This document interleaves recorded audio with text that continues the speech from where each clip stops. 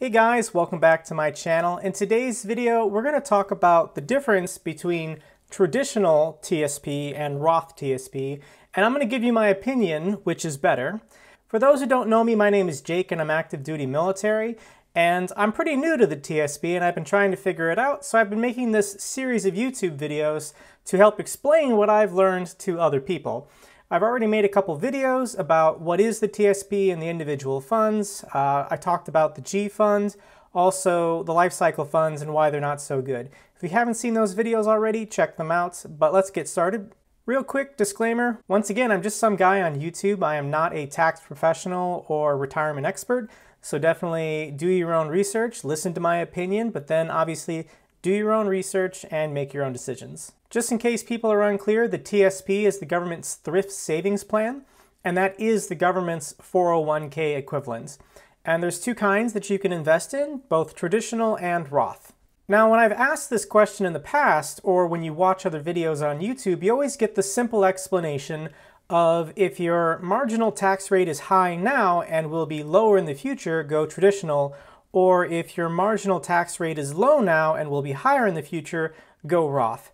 And I never really liked this explanation. I always want specific numbers. So in today's video, that's what we're going to try and do. We're going to try and control for as many variables as we can in the retirement equation and see which is better, if it's a flat rate, if it's a consistent same marginal tax rate across your lifetime, which is better, traditional or Roth. A couple things you need to know first is that you still pay FICA taxes, 6.2% for Social Security and 1.45% on Medicare for both traditional and Roth. Investing in traditional does not get you out of FICA taxes today. Both accounts grow tax-free over time. That's the whole point of a retirement account. Year to year, you're not paying capital gains taxes on what you earn in your investments. Both types of accounts have a required minimum distribution at the age of 70. And you can actually do both funds simultaneously, whether you want to or if you're getting a government match. Let's pretend you're contributing 5% to your Roth TSP and your government matches 5%. That 5% has to go in the traditional. The reason why is the government is not going to pay your taxes for you for that matching. So any matching that happens has to go in the traditional side while you're still contributing yourself to the Roth side. Okay, in our example, we're going to do the theory of traditional TSP versus Roth TSP. We're going to start with the theory and then I'm going to say what's actually happening. But let's suppose that Bart and Lisa Simpson are both grown up now and they're 30 years old and they enter government service. And they're going to be working from age 30 to age 60. They want to retire right away at age 60, and they're going to earn $100,000 every year. We're going to keep this flat just so we can see what happens. And they're going to contribute 12% of their earnings to their TSP. 12% would be $1,000 a month. That's a nice round number, easy for math. And this TSP is going to be earning 7% a year. Both live in states with no income tax, so we don't have to factor in state income tax. So if you live in Florida, Texas, or Wyoming, this would make it easier for you. We're also going to assume that they both take the standard deduction when they do their taxes, and that all other taxes, Social Security, Medicare, we're not factoring any of that in. So for this example, we need to figure out what is their effective federal tax rate, and in this video I'm not going to explain marginal tax rates. If you want to understand how tax brackets work, I recommend going to the channel Vox. Just search for how tax brackets actually work. It's a 3-minute video and it does a really good job of explaining how tax brackets work. But this is the 2018 earned income tax brackets. So for Bart Simpson earning $100,000 a year, he would have to pay taxes of 15.4%. That is his effective federal tax income rate. These are the brackets, and money he earns at this amount is taxed at 10%, 12%, 22%, and then 24%. He's not paying taxes on the last $12,000 because he's taking the standard deduction. In these examples, nobody is itemizing anything. However, what about Bart's traditional TSP contributions? If you contribute to your traditional TSP, then taxes you would pay this year are deferred until you pull the money out. So what happens is the last $12,000 worth of income that Bart would have been paying federal income tax on, it's eliminated. And he's only actually paying $12,659 this year. So his effective federal income tax rate dropped this year from 15.4% to 12.7% because he was contributing to his traditional TSP. Lisa, on the other hand, is contributing to her Roth, and she does not get the tax deduction. So in effect, she will be paying $2,750 more per year in federal income tax than Bart would have otherwise, and every year for 30 years. So back to the theory of traditional versus Roth, Bart is going to contribute the full $12,000. However, Lisa wants to contribute $12,000, but she knows that she's going to have to pay taxes. Her tax bill is going to be higher. So she can't actually contribute the full $12,000. She has to account for how much she's going to pay in federal taxes. So she's actually only going to contribute 9.25% or $9,250 a year. You do a simple compound interest calculator, assuming, for Bart's $12,000 a year, 30 years to grow, 7% interest rate, we'll compound it 12 times annually. Bart comes out with $1,227,000 and Lisa has $945,000. So it looks like Bart's ahead. However, Lisa has already paid her federal income tax. Bart still has to do this. And for this example, we're saying that both Bart and Lisa at age 60 want to pull the entire fund out. Maybe they want to do some traveling, they want to build their dream home, they want to take that money and reinvest it themselves in other ways.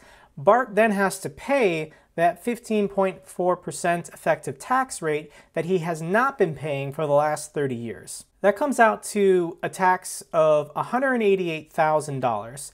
So his total ends up being about $1,038,000 to Lisa's $945,000. It kind of makes it look equal, or at least close enough where it doesn't really matter, except that is not what would be Bart's tax rate because of our marginal tax system. If at age 60, Bart tried to withdraw that $1.2 million, you'll notice that there's this bucket down here, they call them buckets, but the last one, for any income greater than $500,000, you have to pay a tax rate of 37%. So I calculated how much in taxes would Bart actually owe if he wanted to pull out that full $1.2 million, and he would owe $419,000. So he actually only has $807,000. So now it kind of looks like, traditional versus Roth, that Roth is better. However, this is not what's actually happening. In reality, this is not how people think. This is not how people invest in their TSP. The fact that Bart wanted to contribute 12% or $1,000 a month, Lisa would probably end up doing the same. She would be contributing 12% or $1,000 a month if that's what she just decided she wanted to do. People don't really consider their tax advantages or how much they're going to have to pay in taxes a year from now before they start picking an arbitrary number. And most experts say you should put 15% of your income towards retirement. That's just what people do. They don't think about, well, I need to subtract how much I need to pay in federal taxes next March. That's not what people do. So these are the actual numbers that would happen. Bart would contribute his $12,000. Lisa would also contribute her $12,000. When you calculate the 15.4% tax rate that Lisa gets year to year, what's actually happening is Lisa's putting $13,848 towards her retirement. It's the $12,000 she's putting in the account to equal Bart's, and then she's paying the taxes now. You can think of paying the taxes now basically as an investment in your retirement that will pay off when you're 60, and you can withdraw this money and not pay income tax on it. So given these numbers, Lisa's actually saving $1,848 a year more than Bart is for retirement. So let's go back to what's actually happening in traditional versus Roth. Bart, after taxes, that $400,000 tax bill, and Lisa pulling out her money. And once again, this is Lisa actually contributing the same dollar amount or percentage as Bart in traditional. Lisa ends up with $1.2 million, and Bart only ends up with $807,000. So that's a difference of $400,000. So at this point, you might be thinking Roth is better, right? However, there's one thing that we haven't mentioned yet. Bart was saving $2,750 a year on his taxes for 30 years, and that equals $82,500. The question is now, what did Bart do with that $82,500 in tax savings? There's a lot of good options. You could pay off high interest credit card debt or interest loans. You could be buying property. You could be investing in your own personal IRA. There's a lot of things that Bart could be doing with that tax savings to really set himself up for success in the future. However, I don't think that's what's happening for most people. I think most people who pay into traditional and then get the tax break, they just spend that money year to year. You can think of it as lifestyle creep. You know, the more you make, the more you have, the more you spend. Maybe he got a more expensive car. Maybe he took a fancy trip. You know, maybe he bought a boat or something of that nature. I really like Roth because you're being more aggressive in how much you're saving for your retirement. For me personally, if I don't have the money, I'm not spending it. If I have the money, then I might be spending it. So this was a very simplified example of two people contributing 12%, earning exactly $100,000 over a 30-year period. Lisa will finish at 1.2 million, Bart will finish at 800,000, but there's this mystery $82,000 in tax savings that Bart got that once again he could be wisely investing to help himself in retirement, or he could have just spent $82,000 on a boat. Some final thoughts for this video. If your taxable income is low now, you should definitely be doing Roth. If you're earning less than $50,000 a year, that's $38,000 plus the standard deduction of $12,000, then your effective federal tax rate is only about 11%. You'd fall in an average somewhere around here. And 11% for a federal income tax is not bad because as soon as you start earning more, it jumps. You know, after $50,000, it'll jump to $22,000, and then after around $130,000, it'll jump again to $32,000. There are a lot of people in government service who are making six figures or more, but if you're younger or more junior in your position with the government and you're not making much more than $50,000 a year, then you should be doing Roth in my opinion regardless, because your federal income tax rate is not that high to begin with. Another reason why I think you should be doing Roth is you should really have multiple streams of income that you'll be planning on having in retirement. You should potentially have a private brokerage account with investments. You should have a Roth IRA, a personal retirement account. You're eventually going to be collecting Social Security if you live long enough. You might also own property and potentially have rental income. And you may want to have a part-time job or a side business or something you own. These are all various sources of income that you're going to have to pay tax on.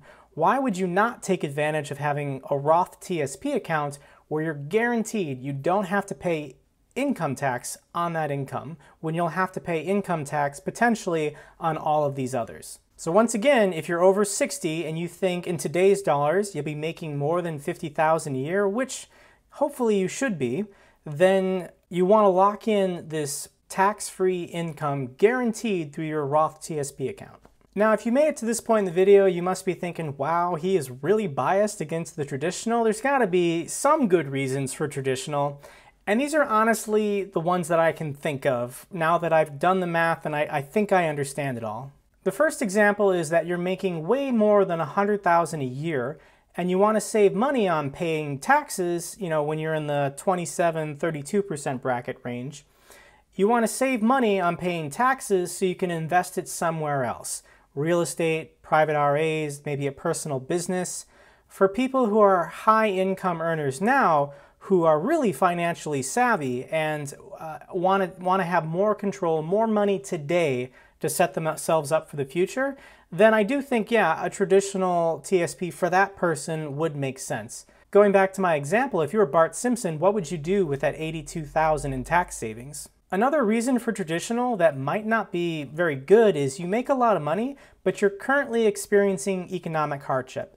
Perhaps you've overspent and you have a lot of personal loans or high interest credit card debts.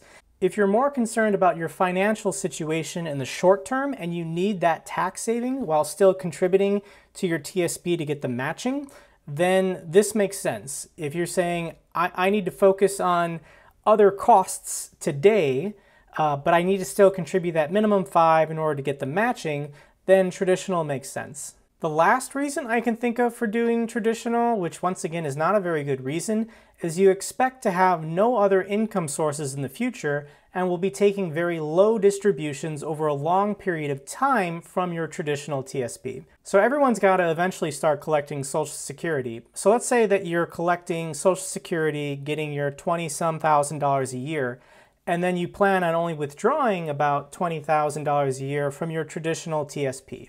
This would keep you in this 12% tax bracket where you're only living on less than $50,000 a year raw. And for a lot of Americans, this is exactly what happens. There's a lot of people in their later years of life where all they have is Social Security, or they have a retirement account, but it only has a couple $100,000 in it. For those people who in their senior years are going to have to live with less, then traditional makes sense because they don't have a lot of money and they're not going to be taxed that much. However, if you're watching this video and you're a little bit younger, then you have time, and there's really no reason without proper financial planning that you can't retire potentially almost a millionaire at least. So if you're being proactive at all, and people watching this video, I'm calling you proactive, then I think you're smart enough to have multiple sources of income and to grow your TSP pretty large, where traditional is really going to penalize you when you start making withdrawals and you start getting in these 20% tax brackets. Okay guys, that wraps up my video. I once again am biased now that I've done the research, but I hope that you learned something about the difference between traditional and Roth TSP. Definitely leave me a comment down below if you have any thoughts or questions. In addition, consider subscribing to my channel. I post weekly about military and finance topics. And give this video a like so the YouTube algorithm knows that you enjoyed it and you found it useful, and it'll recommend it to other people. And until the next video, guys, take care.